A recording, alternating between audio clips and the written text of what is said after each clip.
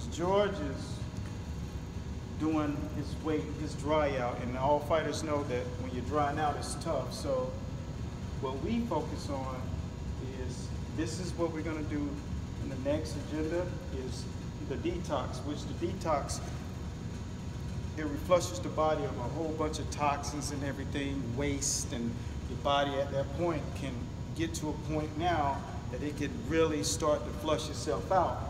The next phase is the cleanse, which is it's really 5 days, but including the weekend, you know, it's really a 7-day. But the focus on that is to empty the body out, not of toxins, but the digestive tract. And when you're doing that, what you'll see is you get your body prepped to get it back down to its avatar. His frame right now, where you at weight-wise right now? 56, 57. And at the beginning of the week, he was like 61, 62.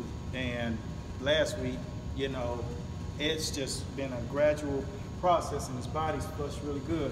Week 2, you got to make sure your macronutrients are intact. So with that being said, his carbohydrates will be at 40%, proteins 35, fats 25, and calorie intake will be approximately 1,500 on those last 2 to 3 weeks. The objective is to flush that body down, still be really strong, be within inside of his avatar, and that's an important thing. And he don't even have to dry out. I mean, if you look at his face, stand right here, show them how you look.